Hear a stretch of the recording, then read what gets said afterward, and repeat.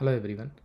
In this video, we are going to see how to display warning or error message in Salesforce Lightning Experience when the record is created or updated. For example, here, whenever the account is set to no for the active pick list, it will display saying that account is inactive. So it is showing an notification or a message that account is inactive. Let's see how to achieve this.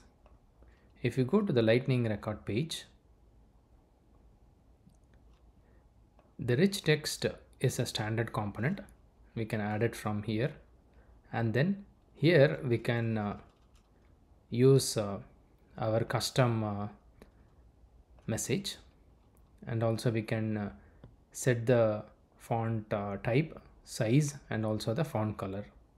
And also we have some set of formatting options, so we can set it. I'm using display as card so that it will display the message with the white background. In the set component visibility, I have set on the account record active pick list value should be no.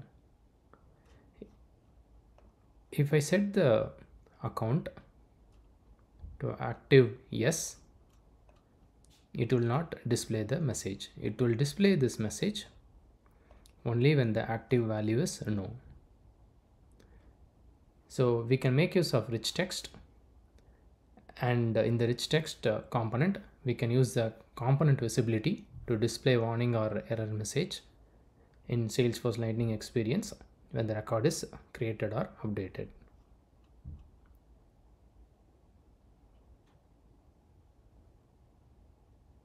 I hope it was helpful.